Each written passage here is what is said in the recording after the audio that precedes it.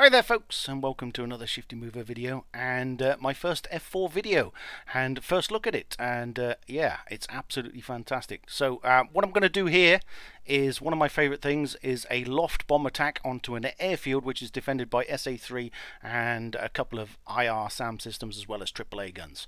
Right, okay, I've currently got the simulation paused so we can just get the intro out the way because I've got a lot of stuff to do very quickly. You know me, I don't like doing video editing, so this is just live run as it is, and we'll see how it all goes. Man, this just looks absolutely gorgeous, this model. Absolutely stunning. Right, okay, let's get back in the cockpit, unpause it, and set the aircraft up for our bomb run. So currently I have two waypoints in front of me. I have an IP point, a target waypoint, and then we go home. So the IP point is set 10 miles from the target waypoint, so we can use the computer to do some calculations for us. You'll see as it'll all become clear as we get on with it. So first thing we need to do is set the aircraft up ready. So we're going to put the master arm on, select the pylons with the bombs on as well as the gun. We're going to move the mode selector to air to ground. We're then going to zoom in and set the weapon selector to bombs and I don't know what this button's called here, but the sort of delivery mode. We're going to turn this round to loft. Okay, we're going to set our quantity to 18 because I have 18 bombs. We're going to set our ripple interval to 0.12.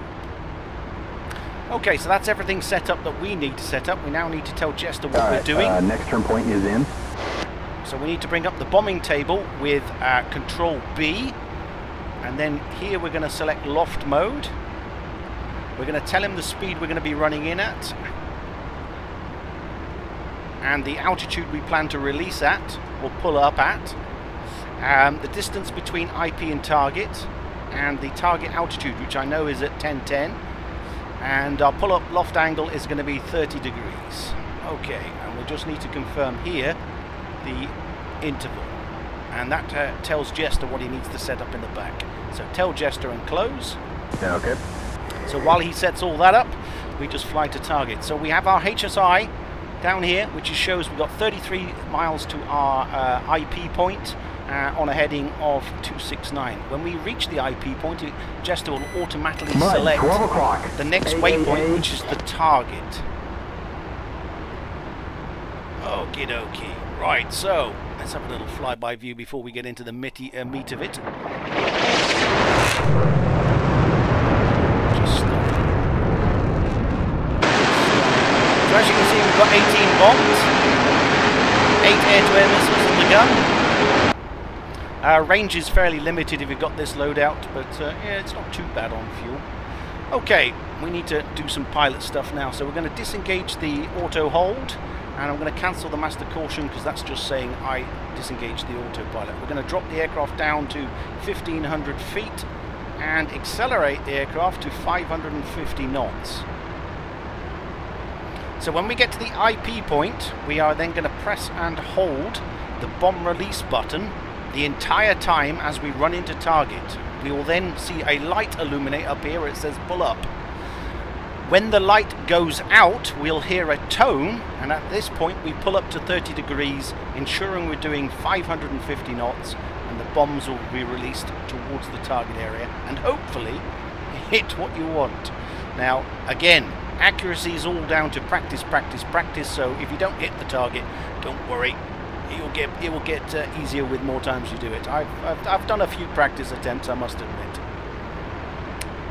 I tried this method first manually, just doing the way I normally do, using the direct delivery mode, and just manually releasing the bombs at 30 degrees, and I managed to get some good hits. But then I noticed it has a loft mode, and I thought I'd use the computer to assist. Mixed results so far. My way of doing it manually seems easier.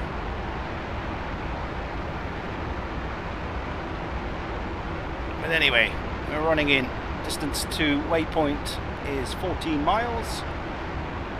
Speed is 550 knots. We need to maintain 550 knots for the pull-up to ensure the bombs don't fall short.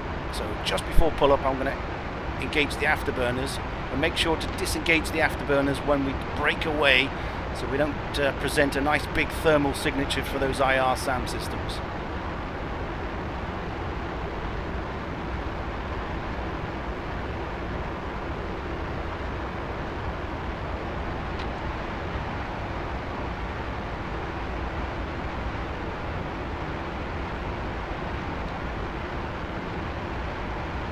Trim, trim, trim. All the time I'm constantly trimming the aircraft so it's flying straight and level.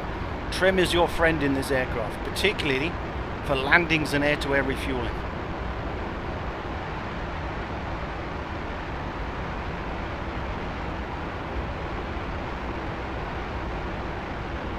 Okay, everything's looking good. Inside 10 miles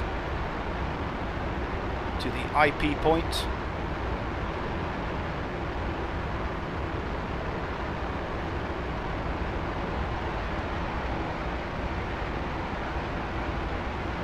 Ingress point, I think it's called, isn't it? I'm saying point twice when I say Alrighty, steering to next turn point is in. Okay, wait for that to register. Press and hold Left the 10, pickle 11 button. miles. Hold the pickle 3,500. button the whole time while we turn on to waypoint. Accelerate to 550. Get ourselves lined up. Make sure we're doing 550 on the pull-up. So I'm just giving it a little squirt of afterburner. Lining up with the arrow, making sure we're nice and lined up. And then, as you can see, the pull-up light is on, and we're waiting for the pull-up light to go out and the tone to start.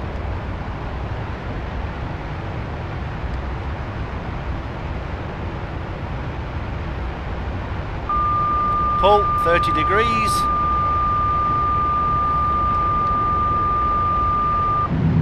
Bombs are away. Brake off. Countermeasures out.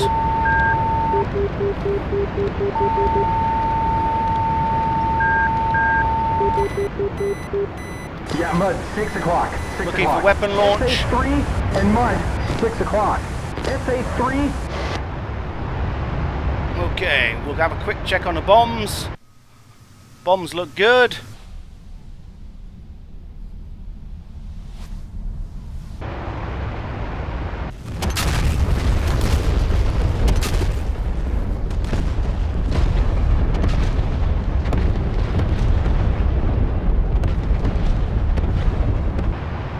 And we are TB, and as you can see, the Loft delivery mode working as it's intended, and we managed to avoid the defences. Woohoo! It's awesome. This aircraft is just fantastic. It really is fantastic.